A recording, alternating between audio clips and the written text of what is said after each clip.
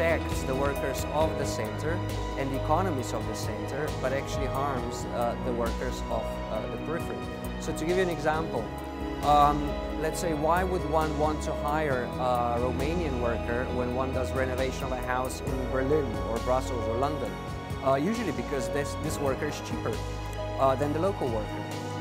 If the Romanian worker loses this comparative advantage, he will be not interesting to the market anymore. So my fear is that this principle could actually end up harming the workers of the European periphery. Oh, by all means, they change the bargaining power of the peripheral companies, of the peripheral workers vis-à-vis the companies of the center.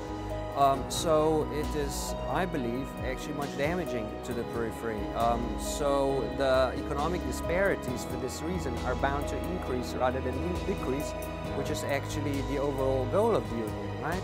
We want the European Union to be equally developed throughout the European Union. We want equal distribution of wealth. And this solution is not working for that purpose, but is actually counterproductive.